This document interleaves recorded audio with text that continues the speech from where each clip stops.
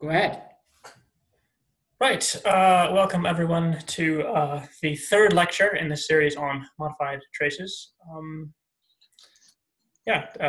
Today John's going to talk to us more about modified traces and maybe more about ambidextrous objects and ambidextrous traces. So take it away. All right. Thank you. Thanks, everybody. So my goal today is to tell you what happens in basically, this is what Daniel just asked me 5 minutes ago if you were here, is can I relax the ribbon restriction? Because that's pretty restrictive depending on what kind of objects you're working with. But before we do that, I hope in the last two lectures I convinced you that at least sometimes modified traces exist, and B, that they seem to give hopefully interesting, non-trivial generalizations of results that you get for ordinary traces and dimensions, so that they seem to play some actual interesting role in representation theory. And then I ended with this sort of non-example where you're thinking about SL2, which is like one of the nicest things you might run into, or at least that's how I like to think of it, and it doesn't always admit non-trivial traces. So existence of traces is a bit of a mystery. So I wanted to remind you of sort of our basic setup and give you at least one theorem which tells you when traces exist. And then towards the end of the talk, I'll give another existence theorem in a more general context. So here, for the moment still, we're talking about a ribbon category. And modified trace on an ideal was just a family of linear functions which satisfied a couple of hopefully reasonable axioms. And in particular, they make every object in that ideal ambidextrous in the sense that this equation that I wrote down right here, you don't know what I'm pointing at, right here, is always true for any endomorphism of V tensor V. That's the definition of ambidextrous. And conversely, if you give me a linear map on some object which has this property, this ambidextrous property, then it will extend in a unique way to the ideal generated by that object. So certainly if you're trying to find ideals or prove they exist, the easiest road or a big road to doing that is to find a map like this and prove that it's ambidextrous for J, because then you get to extend it to everything. And so if you're trying to find traces, one thing you can do is you can construct them explicitly, like Nathan and Bertrand did this for GLMN in like their first paper, basically. I mentioned yesterday that Thorsten Hausdorff and Hans Wenzel have done this more recently in some other settings, and they are also doing it, as I recall, in a pretty explicit way. And then, like what I did with Johnny Combs for this diagrammatic Gaussian category, we also did it in a pretty explicit way, where you just tell me how to define this T map and show that it has the right properties. The other thing you can hope for is some existence theorems. So that's what I wanted to talk about today a little bit, is some nice existence theorems. Okay, so the first one is still going to be, still going to be for ribbon categories.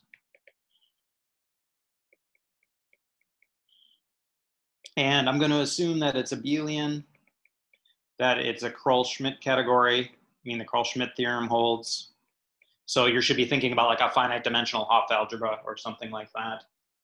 And where it has enough projectives.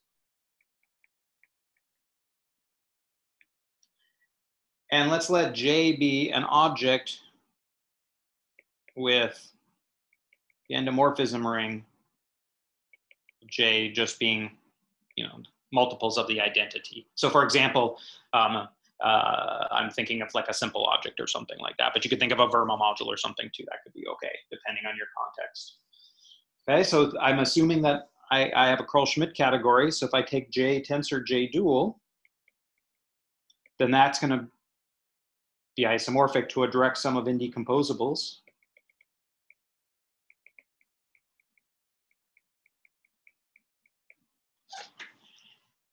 And thanks to the unit and co-unit maps, or the evaluation and co-evaluation maps, I should say, I have a map from the unit object to J tensor J dual. And because of the assumptions on what it means to have a duality, I have a a junction here, so I can get an isomorphism of K vector spaces between these guys. And so by assumption, this was just K, so it's one-dimensional. So my co-evaluation really just spans a one-dimensional space, and that's everything. So in particular, when I'm thinking about that map, there's only one map, this guy, from 1 into J tensor J dual, and it's got to go into one of my indecomposable summands. So there's some I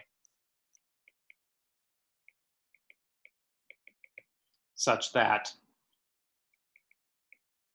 HOM1 WI is not 0. Because if they're all 0, then this guy wouldn't be there. And then I can do everything for the evaluation map in just the same way.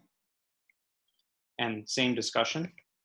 And so there will be some J, could be different, such that HOM WJ1 is not 0. Okay, so that's just, we're observing some stuff. And then the theorem here is that J, just the simple object, or seemingly it acts like a simple object, is ambidextrous if, and in fact only if, under this setup, I equals J. So the trivial module at the head of J tensor J dual and the one that's in the socle, they're in the same summand. So where would you run into this kind of thing? For example, the prototypical sort of example that I'm going to have in mind here is J could have been a projective indecomposable module, or a projective simple module, because I need its endomorphisms to be just the field. So if I happen to have a projective simple module, and if my category is unimodular, which exactly means that the projective indecomposable, which has the trivial object at its head, is the same as the one that has it in its socle. So I'm just rigging things up so that the theorem applies. Then this J will be ambi. So by that earlier theorem, any ambidextrous object generates a trace on the ideal it generates. This is projective, so the ideal it generates will be the ideal of projectives. So proj has a non-trivial trace.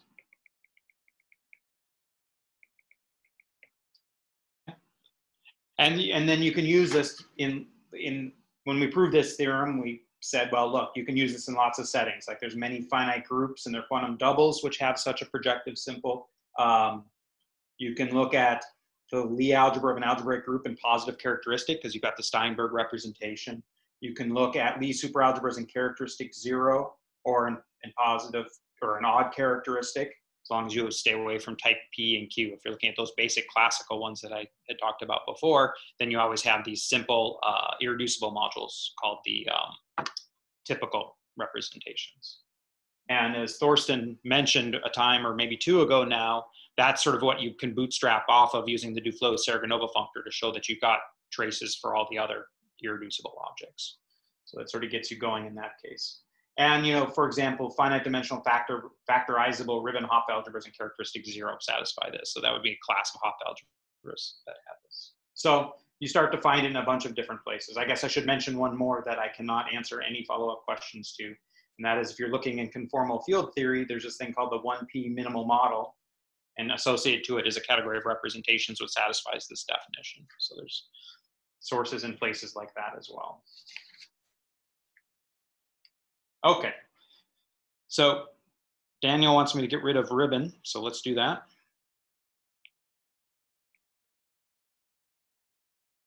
So what are going to be my setup for today, for the remainder of today? I'm still going to stick with a field, and I'll assume it's algebraically closed. That's something that's not too essential. You just have to be more careful about what you say then. And I'm going to still stick with C being a K-linear category. And my assumption here is that C is a pivotal category. So let's unpack what that exactly means without getting too in the weeds. I still have a tensor product.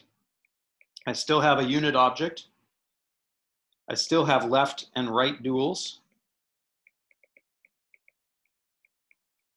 which, just to remind you, meant that I had co-evaluation and evaluation maps, which as pictures look like this. That's left duals, and right duals are just the same pictures where the labels are reversed. So V and V dual. I think I called these primes at the time. And these pictures should satisfy straightening rules. So if you make a little S shape, then that should straighten out to the identity of whatever thing that you get. And the last thing, the pivotal bit, says that you have this additional assumption of this extra structure, which is that there's natural isomorphisms. Let's just write that down.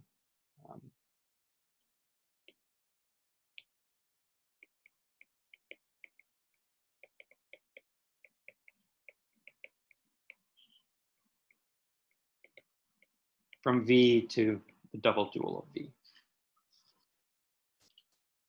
Or to say the same thing a little bit more precisely, with the duality, you can upgrade the duality to a tensor functor. You can dualize morphisms, and if you dualize a tensor product, that will be isomorphic to the dual of the individual things, but in the reverse order. So I guess technically it's like on the op tensor product structure. But the double dual will actually be the same, an honest monoidal category. And so what I really want here is I want this thing to be an isomorphism from identity to double tensor. This family of maps is giving me a isomorphism of monoidal functors.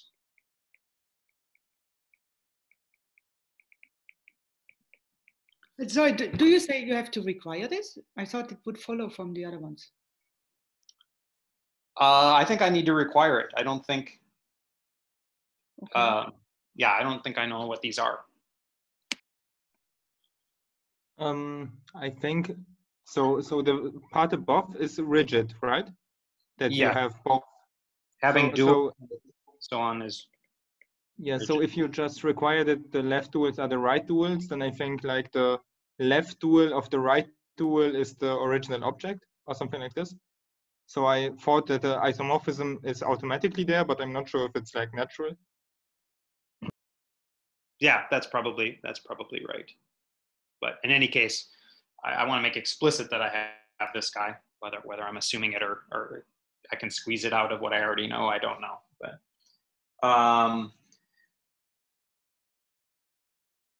and I guess I should say, why do I want that? That's because I would like to be able to talk about, for example, a categorical trace. Whoa.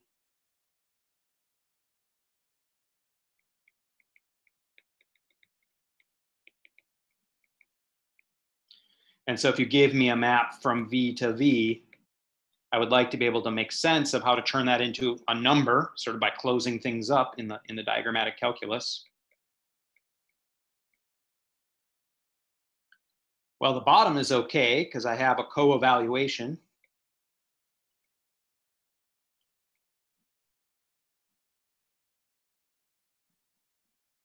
And yeah, what I would like to put up here, oh, I just did that again. What I would like to do up here is just cap this thing off.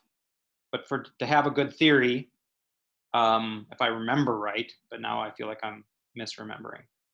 I really want to put this V on there so that I get V double dual and then do the evaluation. So maybe by assuming that I had left and right duals and that they coincided, that's forcing me to have this V. But I sort of think of it like this, that this is the thing that I want to be able to do.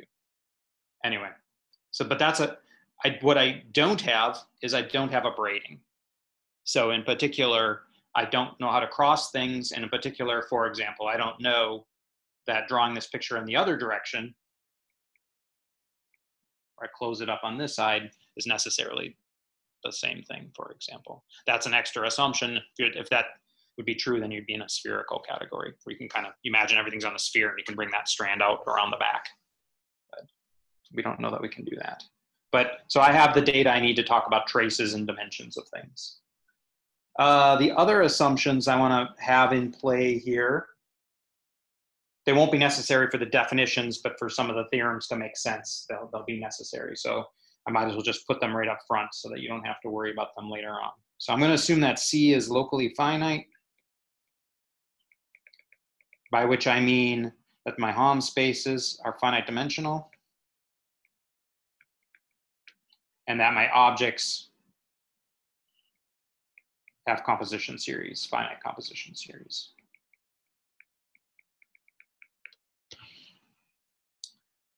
And then if you ever see me talking about projectives,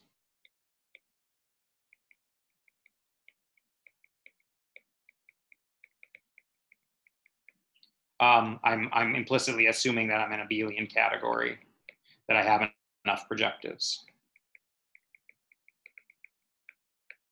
so that those words all make sense and we don't have to think too hard about it. Okay, so that's my basic setup, is I'm gonna have a pivotal category. I need to redo my definitions. They won't be too different than before, but I do need to be careful about left versus right. So I'll use right, but you could do a left version of everything now as well. But if you're thinking of tensor product as our multiplication, we're no longer in a commutative setting, so we have to pay attention to things like that. So if P is a pivotal category, and a full subcategory is a right ideal, if, well, it's closed under air quotes multiplication from the right. So if I have a J in I and an X in my category, I want J tensor X to be in I. And 2, I still want it to be closed under direct summands. So if J is in I and U is in C, and we have an F which goes from U to J, and a G which goes back again, such that the composite is the identity on U, then I want that to imply that U is in I. So it's closed under retracts, just as before. Okay. So I'm getting rid of several assumptions here. One of them is I'm getting rid of the braiding, so we have to worry about lefts versus rights. The other thing I want to be able to do is get rid of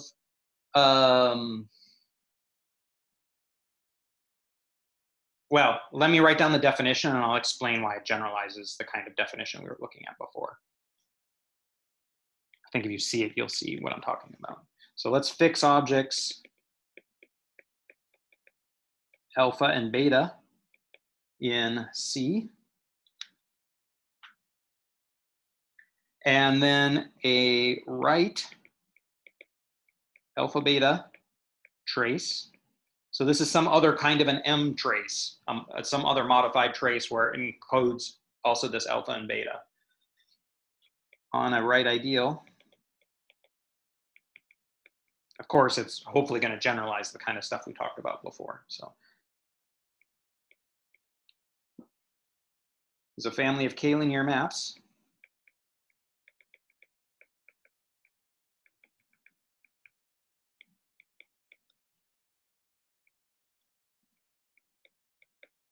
Which go from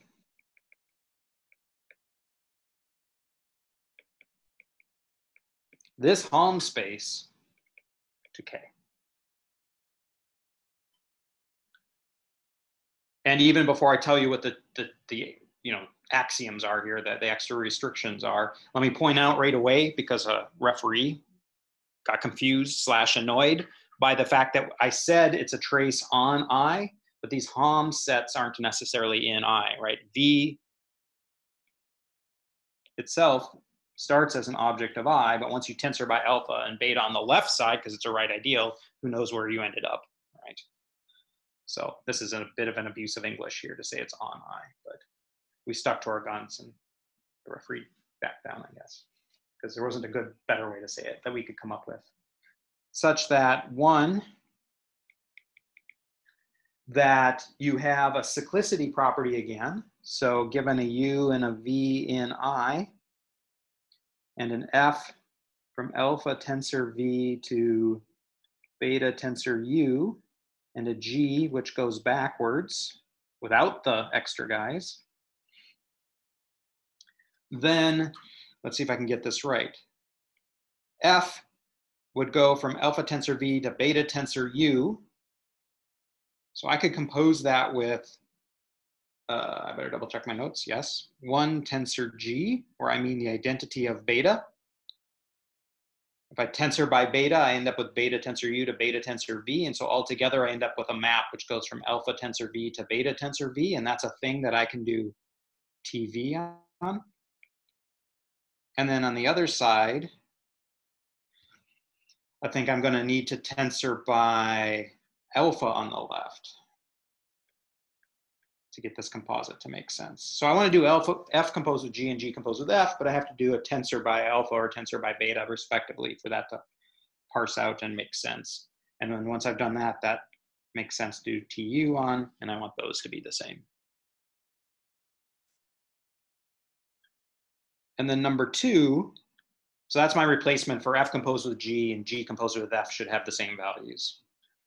And this is, number 2 is the replacement for this sort of closure property. So if I have a U and I and a W, which is just in the category, and an F, which goes from alpha tensor U tensor W to alpha tensor U tensor, or beta rather, tensor U tensor W.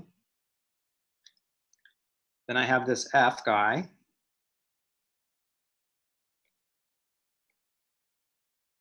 Alpha U W. Oh, I screwed it up already. Alpha U W, beta U W. And since I is a right ideal, U tensor W is a perfectly good thing in my ideal, so I should have a trace for it. So I can just do that.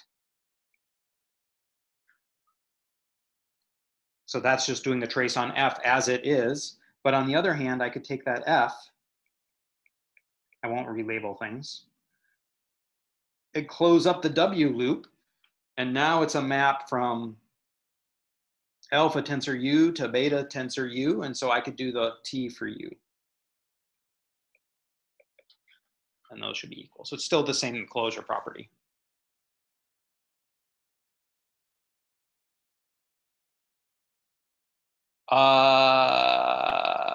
Lucas, I think I want the alphas and betas to always be on the left side when I tensor, right? So hopefully I'm right. Whichever side. This really is identity on alpha.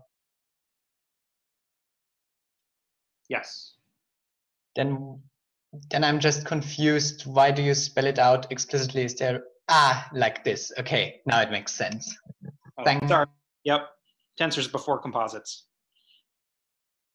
Okay. Yes. So I have just enough room to make a little observation. Alpha and beta could be anything, so they could be my unit object. And if it's the unit object, all this degenerates back down to what we had before. So this is just generalizing to the case when alpha and beta don't have to be the unit object anymore.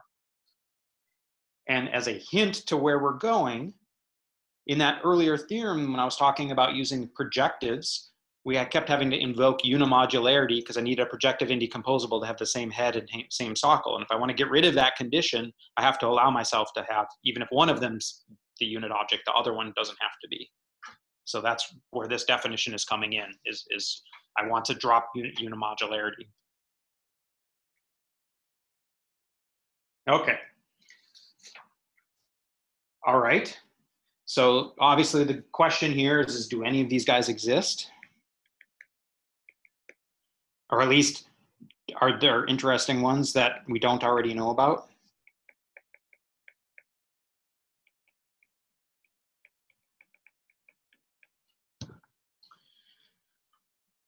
Well, I'm going to need a couple of definitions to set the stage, and then I'll give you the theorem here. So the first definition is, let's let P, alpha, and beta be objects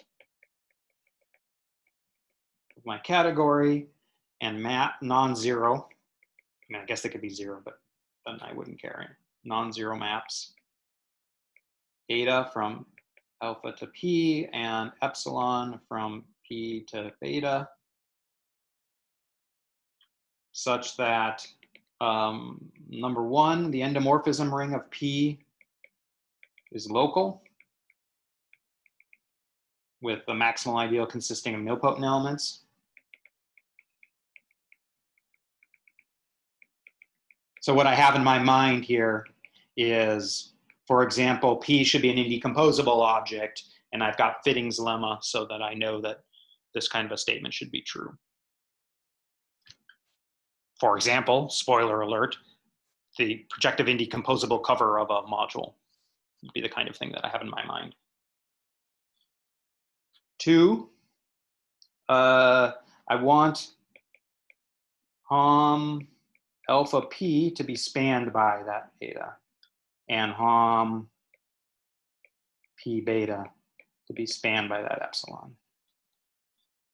Again, I have in my mind like the projective cover with a simple socle of some simple module, something like that. But we actually went back and forth quite a bit on how much do we want to assume here and how much do we want to add to the conditions of our theorems. So if you want to assume that these maps are, you know, 1-to-1 and onto or something like that, I would definitely not object to something like that. So yeah, like I said, one prototypical example would be to do a projective indecomposable object, and where your alpha is the socle and your beta is the head of that object. But you could do other things, like you could take a finite dimensional simple G module for a Lie algebra G. Think about it as a module just over the Borel subalgebra, and then your highest weight vector is the socle and your lowest weight vector is the head. And so that would be something else that would fit this sort of general framework. Or you could think about tilting modules, and you could take there's a standard, you know, in the top and the bottom. So you could do something like that, a standard and a co-standard. All right, so these guys are called trace tuples. P, alpha, beta, beta, epsilon is a trace tuple.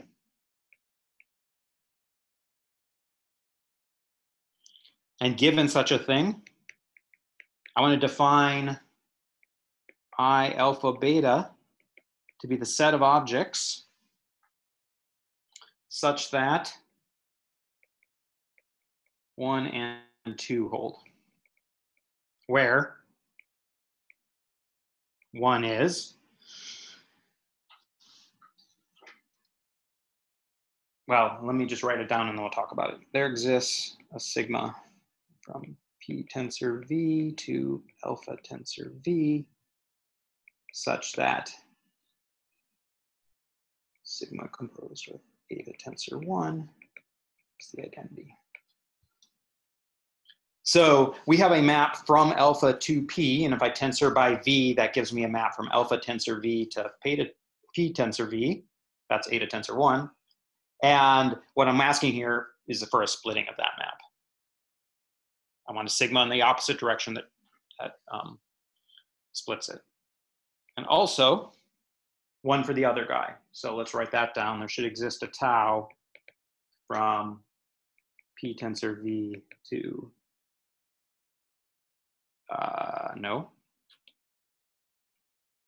beta tensor V, P tensor V, such that tau composed with epsilon tensor 1 is the suitable identity. And I'll put my little parentheses in so that we don't get confused. Okay, so again, I'm asking for that other map that you can write down to have a splitting. All right, so 2 things.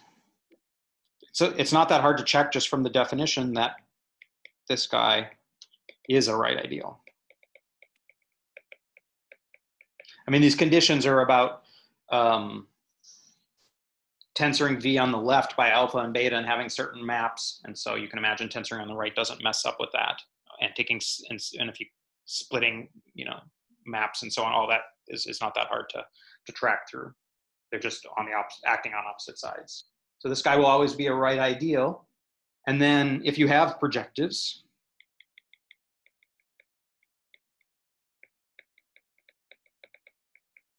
then the ideal of projectives will be in here. So it also won't be empty. I mean, there's no reason there should be any V's, right? But if you have a V which is projective, then these maps are automatically going to split. I should say here, because I realize I haven't said it yet, because you have the duality, projectives are automatically injective. You can see that the duality takes projectives to themselves, so they will be injective. And so one of these splits because it's projective, one splits because of injectivity. Perhaps this is a good place to pause for 5 minutes. Let me take a quick look. Yes, it's a perfect place to pause. Cool, okay. Right, so questions so far?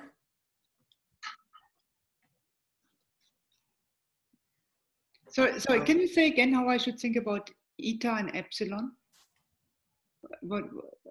The main example that I would keep in mind for this stuff up here is P is like an indecomposable projective. Alpha is its socle and beta is its head, and these are just the inclusion projection maps. Yeah, okay. Yes, you said this. That's going to be our main application in the end anyway, but you can come up with other interesting examples like tilting modules or other things. So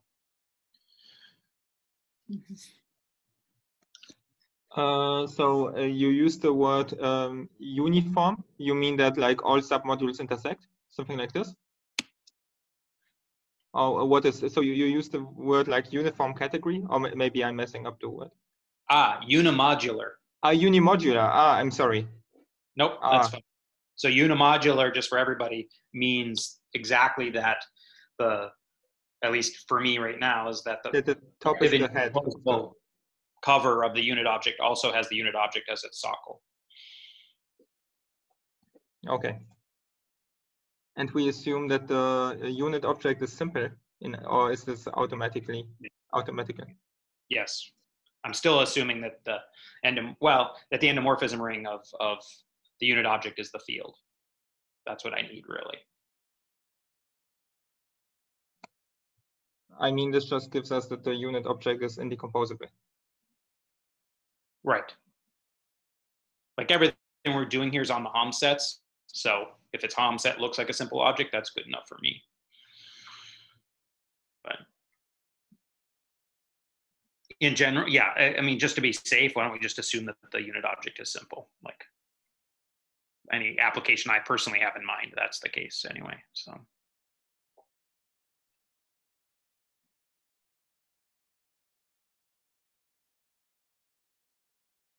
So and I missed this. You said at some point projectives are injectives, but I missed at what point does it come out, or from yes, it comes out of the in a pivotal category. The projectives are always the injectives, because if you have a projective using the straightening condition, you can show that P dual is a summand of P tensor P dual tensor P, and so then it has to be projective, but since it's the dual and the dual properties tell you it's injective, so your injectives are projective and vice versa. Yes, but the socle doesn't need to be isomorphic to its head, right? For an indecomposable. Yeah, no, I not in total generality like this, but you know, if we're looking at like, sure, I know most examples are like this. Category, that will happen.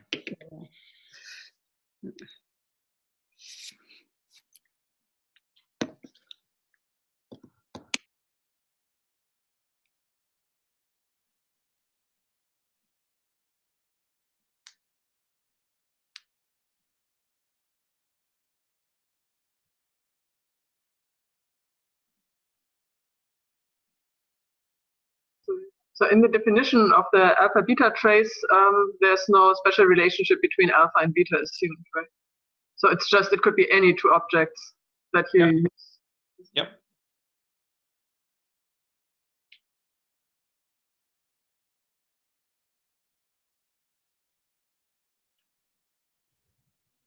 Right. So if there are no more questions, I guess we can start again. All right. Thanks, Emmett. Yeah, to that last question, like the general setup is quite general, but then to actually prove anything, you need to pile on some assumptions. So, you know, I'll need to assume things about alpha or beta as we go to actually be able to say anything.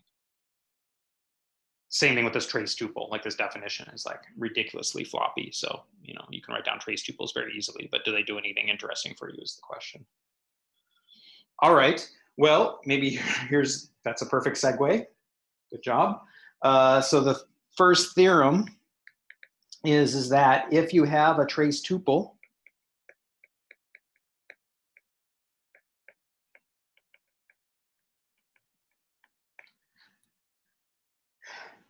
I want to define a alpha beta trace on I alpha beta. So let's take a V in I alpha beta, and let's take a map from alpha tensor V to beta tensor V. And I need to define a scalar attached to that guy, okay? So here's F. And it goes from alpha V to beta V.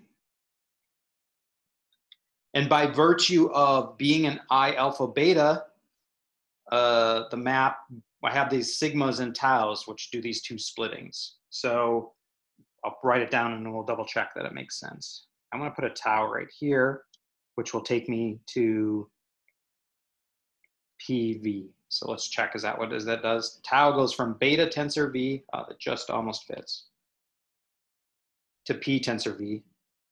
So I can put them in right there and compose them. And then what I end up is a map like this guy. And I can, the V, I don't know too much about it, but I could close it up if I wanted to. And then that's a map from alpha to P, which we assumed that we have a trace tuple. And so the space of maps from alpha to P are spanned by eta. So I could define a scalar by just taking that scalar. So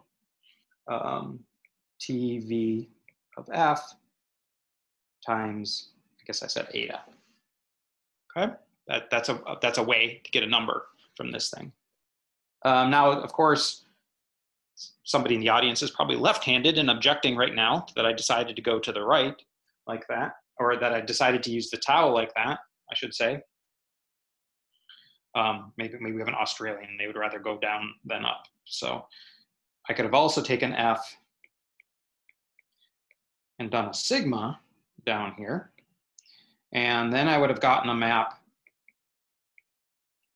from P to beta once I close up the V side.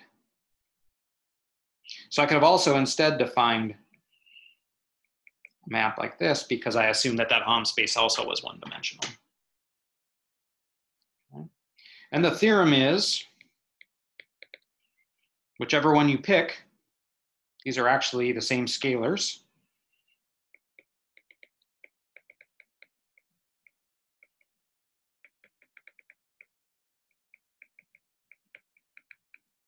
And it satisfies the alpha beta trace properties on that right ideal. So there's a bunch of things to check here, of course, right? Being an I alpha beta just said I had some splitting sigma and some splitting tau, so there's choice there. You could choose to do one versus the other. You got to make sure all these things give you the same answer. And once you've done that, you still have to check that this has the alpha beta trace properties of cyclicity and being able to do a right closure. So there's a bunch of stuff to check, and it's, if you draw the pictures and just sort of do diagrammatic calculus, most of it sort of works itself out without too many surprises. Or you can look in our paper where we write it down. Okay, so that gives me a well-defined right. We're doing right here, alpha beta traces on this right ideal. We also have a uniqueness theorem, which is that if alpha is 1 or beta is 1, then up to scaling by the field, this is the only alpha beta trace on I alpha beta. So if you just took an arbitrary alpha beta trace, you can show it's equal to this up to some uniform scaling. But in general, you know, alpha beta could be lots of things, and so there could be some floppiness there. And it's probably pretty hard to say in general for an alpha and beta what this ideal looks like, if it's even non-empty, or what kind of traces that you have on there. At least we haven't thought about it too much, but it seems like you could do quite a few different things. All right, so I want to use this to actually give some existence statements then. So theorem. Let's assume we have, we're having projectives now. So we're in a abelian category with enough projectives. And so let's let beta be a simple object.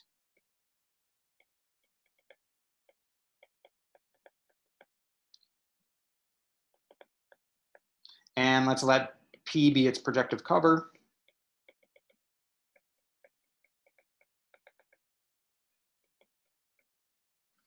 And let's let alpha be its socle.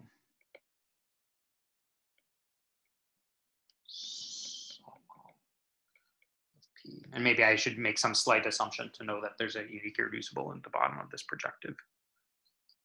For example, if we're looking at representations of some finite dimensional algebra, that would always be true. So if you have like a finite dimensional Hopf algebra or something like that around, then that's no problem. And then, so then we have the inclusions. Oops. And projections. And I get my trace tuple, as we talked about earlier. And I also get that proj, the ideal of projectives, is in I alpha beta. I still don't quite know what I alpha beta is. At least I couldn't figure it out. But I know that the proj is in there at least. And so because of the previous theorem, we have a trace on this ideal. In particular, it's defined on proj. And so then here's the theorem. Oh, dang it.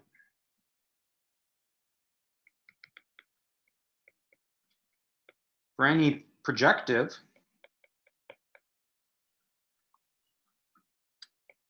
we have a map from Hom V beta tensor Q, Hom alpha tensor Q, V to K, given by the pair GF goes to, I can compose the two. That will then be a map from alpha tensor Q to beta tensor Q. Q is in I alpha beta. So I have a trace map for it, an alpha beta trace map for it, which I'll call TQ. And that'll give me that scalar. So I can do that. I haven't actually said anything yet. And what I want to say here is that this gives me a non-degenerate pairing. And must be sweaty because it keeps making it jump.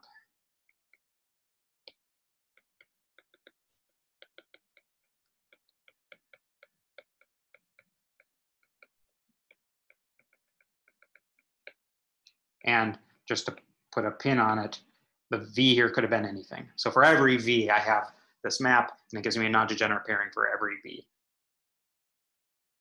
Okay, for every object V in C.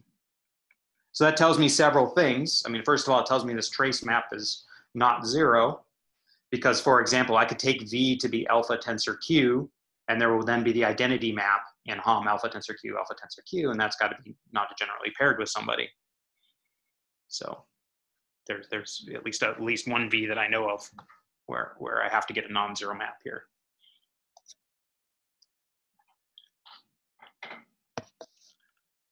So this right trace then in this case is on proj at least is non-trivial. Okay. So let's push it just a little bit further. Apply this, and I get the following corollary. which says that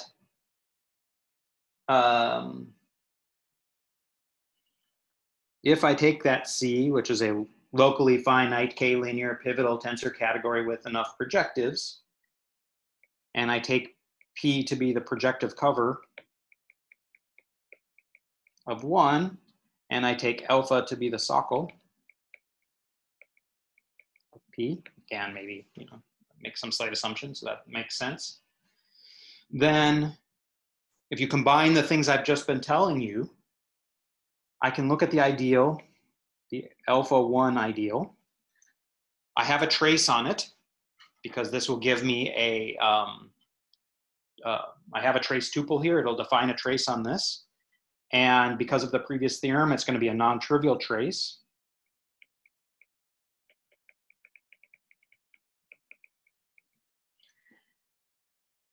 Number one. Number two, I told you that as long as one of alpha and beta were the unit object, that trace was unique up to scaling. So I even can say here that there's has a non-trivial trace, which is unique up to scaling.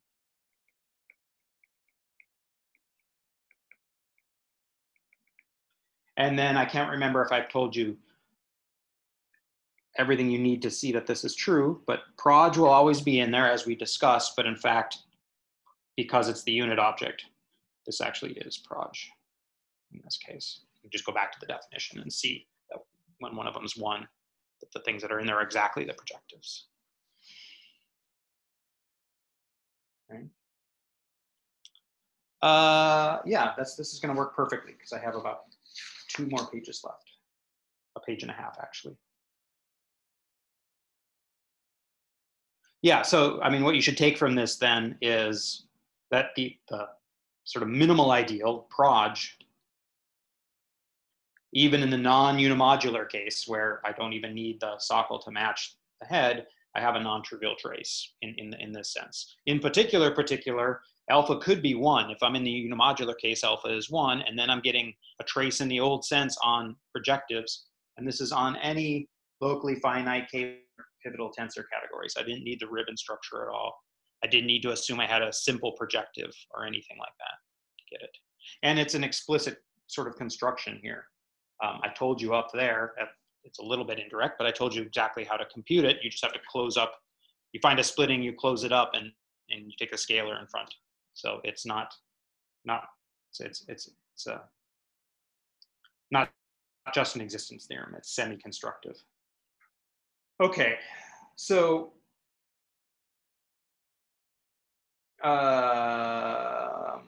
if we have such a C,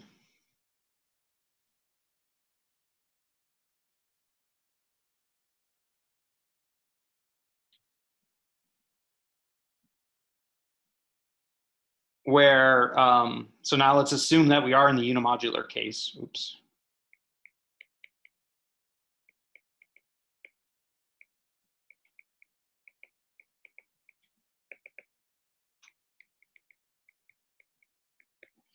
So that the alpha and the beta are both 1 and 1, and then I use my setup, and then what we get here is a non-degenerate pairing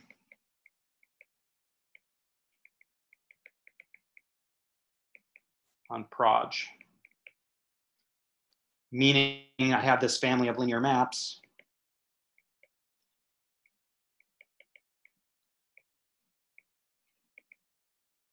now that I'm in the unimodular case and alpha and beta are both 1, the alpha tensor U and the beta tensor U are both U, so I'm back to endomorphisms. And these maps give me a non-degenerate pairing for every U and V. If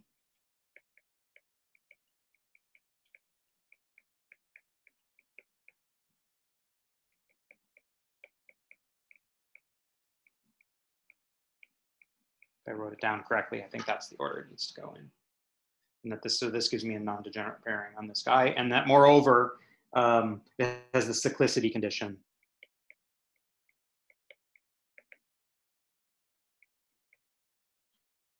Ooh, I guess this must be a TU on this side and a TV. G. And we have a name for a category that has this data.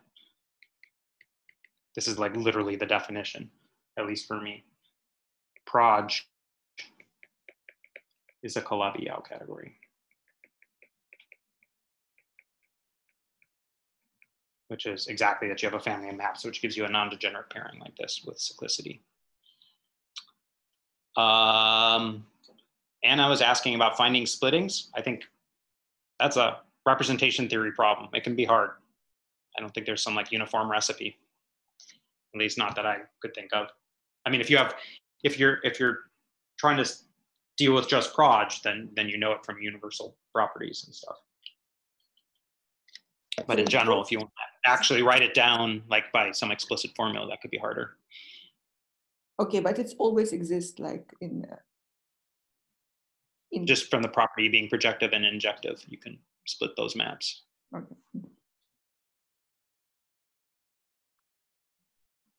Yeah, so that's certainly one good, very pragmatic reason to mostly be thinking about proj, is because then you know exactly what's going on with the splittings and that they exist and so on. And in other examples, you would have to really do it the old-fashioned way. So I wanted to mention a couple of papers which are in the same vein as the results I've just been talking about here. So better look because I'll misspell it. There's one by these authors.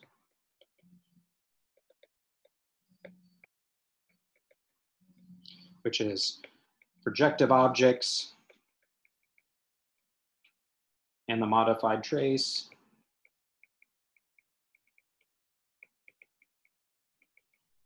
In factorizable tensor categories.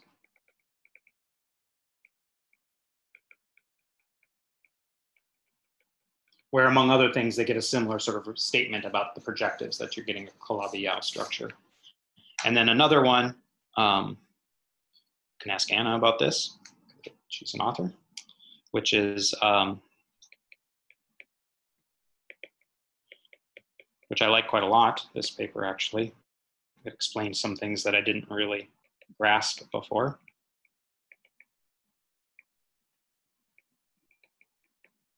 And that's modified trace is a symmetrized integral. And what they do in that paper is they show that for Hopf algebras, if you're thinking about Hopf algebras, you can talk about left and right integrals, which is, you know, a very classical sort of thing to be thinking about. And they show that right modified traces on proj I believe this is in the unimodular case. So they're not thinking about alpha beta traces, they're thinking about the trace kind of definition from before. I could be wrong, you'll have to ask Anna about that. But that there's a vector space isomorphism between the space of such things and right integrals on your Hopf algebra H, which is one-dimensional. So this goes to a question from some time ago, is that at least in certain contexts you can classify what the M traces are, at least on proj. And then, as I was sort of just explaining up above, having a right modified trace on proj is basically the same thing as saying you have a Calabi-Yau structure on proj.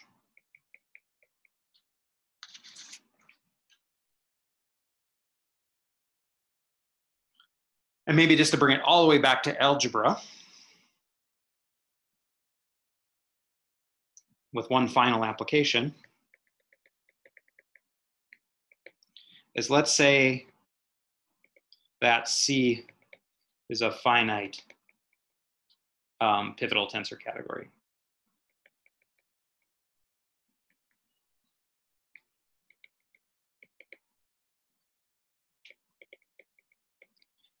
Finite here just means it's locally finite in the sense of my earlier definition. The Hom spaces are finite dimensional. You have got finite composition series, and then furthermore finite is saying that you have finitely many simple objects. So this is really just equivalent to saying that your category is equivalent to a category of modules for some finite dimensional algebras modules. So that kind of a finiteness condition. And projectives, sorry. Yes, yeah. I'm going to talk about projectives in just a second. So I'm assuming it has enough projectives. So yeah.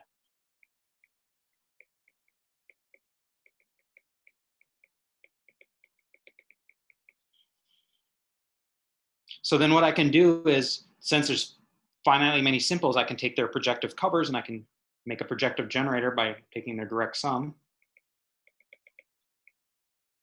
So P1 through Pn are the projective covers of the simples.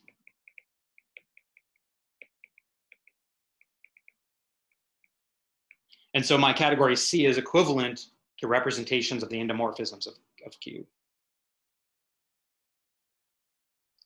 And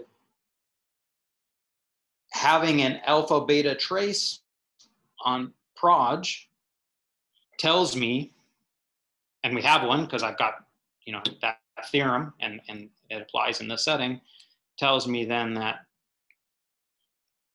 in fact, I'm going to take the alpha 1 trace from before, tells me that I actually have a Frobenius algebra structure here. So in particular, I have a map from alpha tensor Q, 1 tensor Q to K, but 1 tensor Q is just Q. In this setting, maybe I can insert it up here. If you look at EGNO's book, they will prove the next thing I'm going to say and explain, you know, more about these categories. The socle of the projective cover of the unit object will always be invertible, which means that alpha tensor alpha dual is always isomorphic to the unit object. And in particular, if I take a projective indecomposable and tensor by alpha, since it's invertible, that will just be another projective indecomposable. So tensoring by alpha just shuffles around my projective indecomposables. And so in particular, it takes Q to itself. So this is also a Q. Oops, I didn't need that other closure. So this T really goes from Hom QQ to K. So I said, general nonsense has already told me, because it's a projective generator, that my category C is equivalent to the representations of end Q, but now I have this map T, and it's a non-degenerate map, and the cyclicity tells me exactly that I get a Frobenius algebra structure on this thing. So the punchline here is this algebra that it's equivalent to is actually a Frobenius algebra. That's it. I'm done. Great. Let's thank John for his 3 lectures.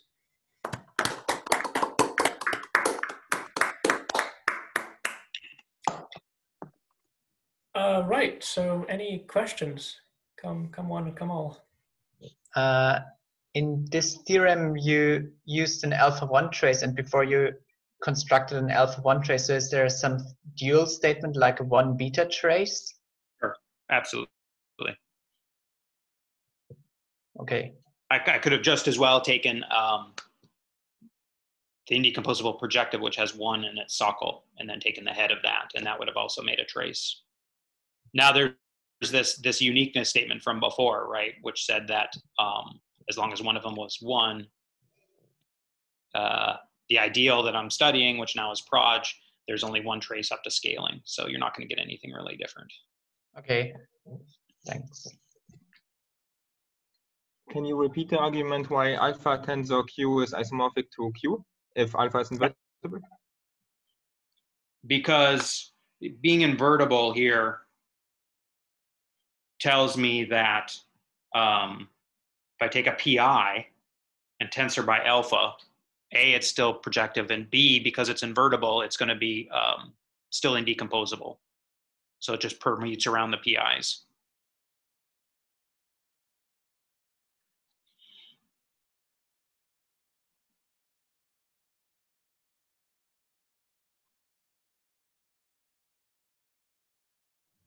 So the punchline is, I said it, but I'll write it. No, so I understood it. Thank you. So you I don't know, have to write it. but Daniel's going to tell me to write it anyway, so I was going to do it for posterity.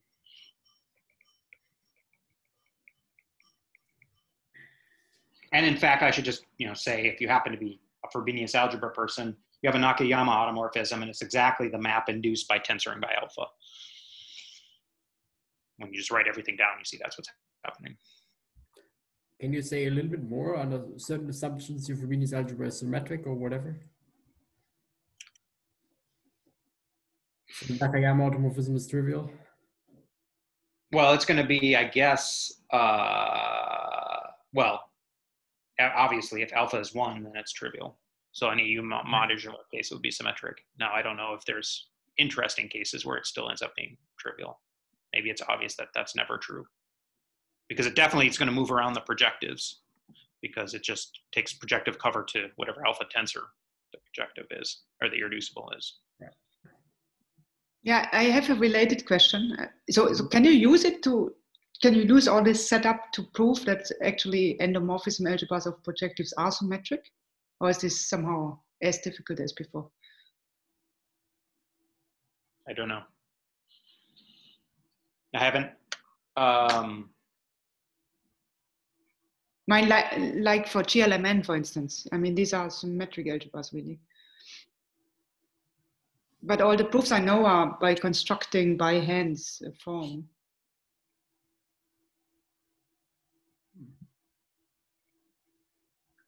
The answer is, so I've never thought about that, but I think you probably could. You'd have to be slightly careful because you have infinitely many projectives, right? Even for a single block. So you'd have to, but you can make a projective generator by taking some, locally finite endomorphisms or something like this. So,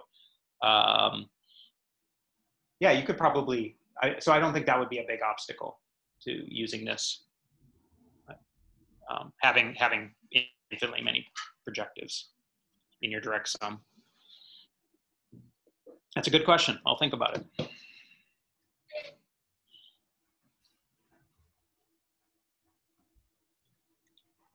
So the main example I think of when someone says, think of something which is non-unimodular, is various infinitesimal groups, like Frobenius kernels.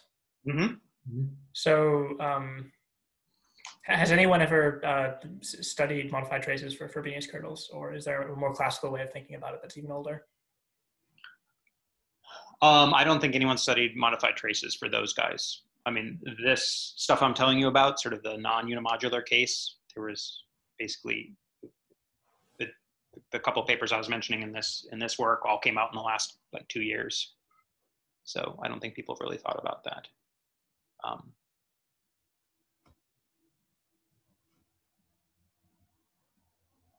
No, that's a good question though. Kind of along Katarina's question. You've got a bunch of nice general theory here, as your hammer, go look for some nails. Yeah, makes sense. So let me make one comment on it about that. There is some papers by Nathan and Bertrand, and then some Hopf algebra folks on what they call the unrolled quantum group, which to me is a quantum version of sort of thickened Frobenius kernels, where you take the pre-image of the torus under the Frobenius map, and so that you have the sort of the full, torus in your guy. And that's kind of what they're doing with quantum groups, is they're taking a small quantum group, but they're fattening out the Cartan so that you can still do weight theory. And they're using M traces there to make knot invariants and also to study them as Hopf algebras. So if that's working there, then it should work in the kind of settings you're talking about too, I suspect. Thanks.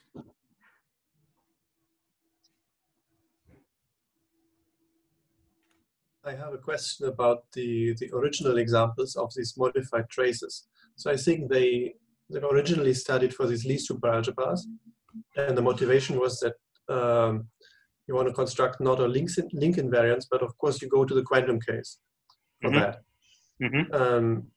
And if you have an irreducible module with vanishing superdimension, the corresponding quantum dimension. So that's why you need these modified traces. So now for these basic classical Lie superalgebras, you have these modified traces and you have non-vanishing modified dimensions. Does it automatically imply that the quantum dimensions of the corresponding objects for the quantized versions don't vanish?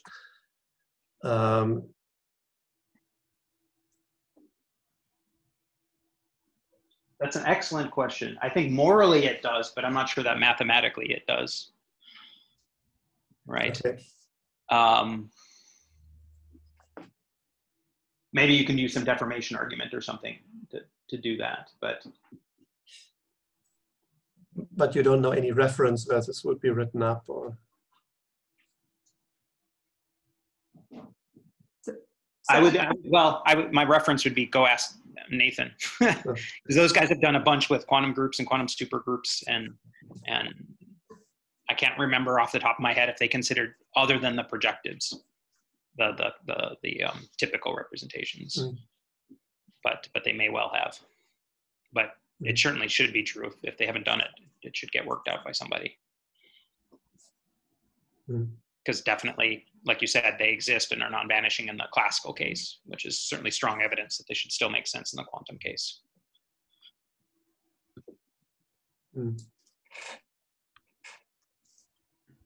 John, how much of this theory is developed for ideals in the morphism sense, not in new object sense?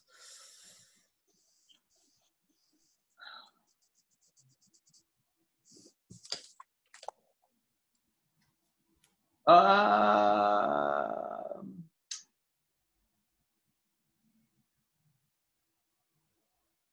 think not much of it has actually been developed, but I think a fair bit of it should go through, because most everything is actually about the Helm sets. But for like the topological applications, they want to just be able to label. They're interested in labeling by objects their strands and getting invariants, obviously. So they're not sort of thinking in that framework. But most of the definitions that I've been writing down, right, they're all about Helm sets. Other than sort of that initial theorem that I said today, where if the object is ambi, if it has a very particular thing, then you get something. But yeah, I think you should, that would be another way to sort of, maybe if you don't have a trace, you can trim down the Helm sets a little bit to get rid of the annoying morphisms that don't quite work. Right.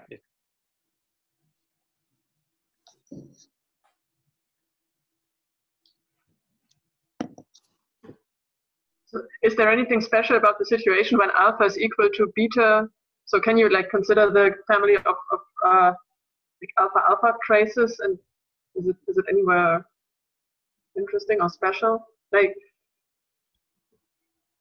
because so I would be wondering whether one would rather somehow consider like different combinations of alpha and beta at the same time, or rather just focus on a pair of alpha and beta so for the time being. Yeah, I don't know.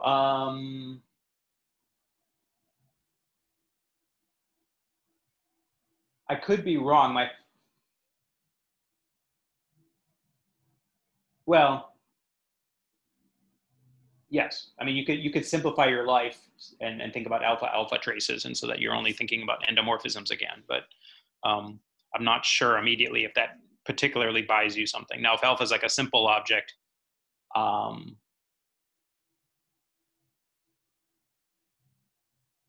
was trying to figure out what would happen if you took like the projective cover, but then you'd be assuming that the alpha is also the socle. So does that make it?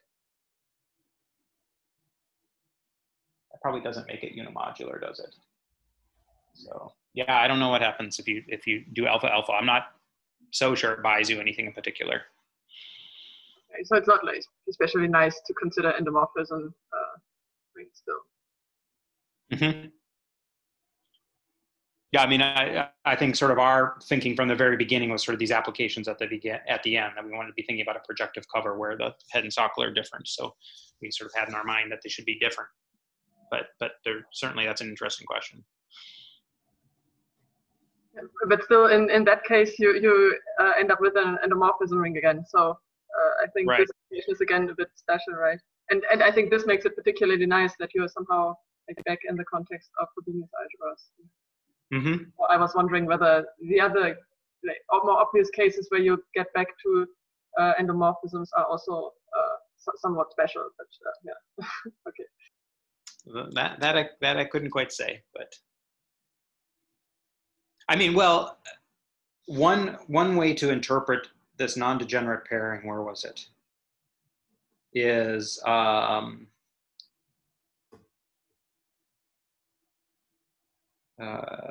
yeah, here, this having this non-degenerate pairing here is, there's this notion of a Serre functor where you have a non-degenerate pairing between some Hom spaces where you've applied your functor. I can't remember if it's in this position or in this position, but you have something like this. And so this is really saying you have a pair of functors, tensoring by alpha and tensoring by beta, which are like and have some sort of, you know, relationship to each other. So we called it a twisted Serre functor pair for no good reason.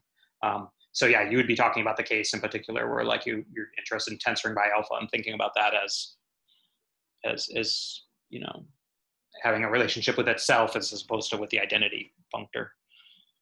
So what that tells you, I don't know. We'd have to unravel the definitions and try to come up with an interesting example or two and see what the heck happens. But that's kind of how I really think about this non-degeneracy, or that's one way to think about it, is in terms of thinking of it in terms of Serre functors, a generalization of that.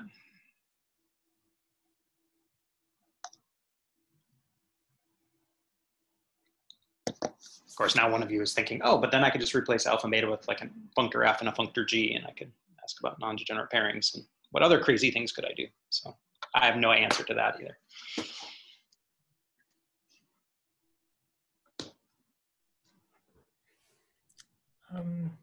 Right. Are there any more questions?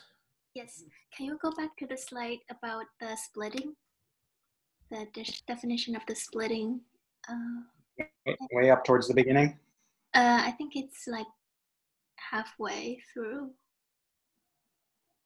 the. That's the ideal, that's the trace. Here. Yes, okay. So I was wondering, so epsilon is supposed to be onto. So if the second point, if the position is the identity, doesn't that force tau to be identity on the second entry? I don't think so. But I mean, it tells me, well, I don't know. Oh, okay. Yeah, okay, I was wrong. Yeah, I mean, I think in general, you don't know too much. But, and I should say, I mean, for this definition and most of this, the maps didn't have to be onto, at least not until we get down to things like projective covers and so on.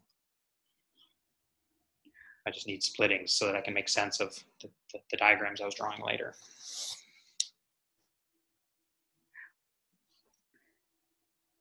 But, okay, yeah, I can ask you about this later.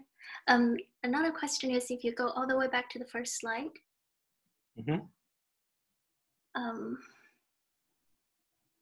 oops, oh no, this is all one thing. So now I'm like 2 days ago, hold on. All right, lecture 3, yes. maybe a little bit down.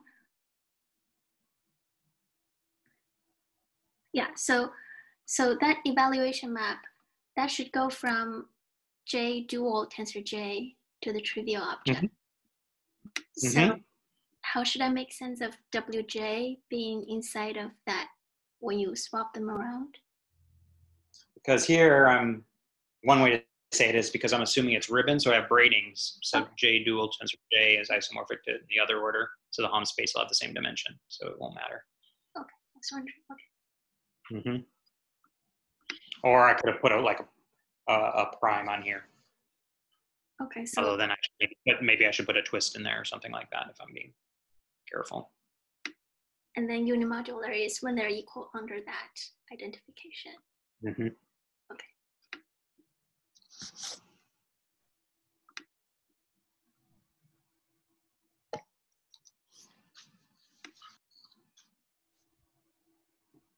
Right. So is that the last of our questions? Well, if so, let's thank John again for his 3 lectures this week on modified traces.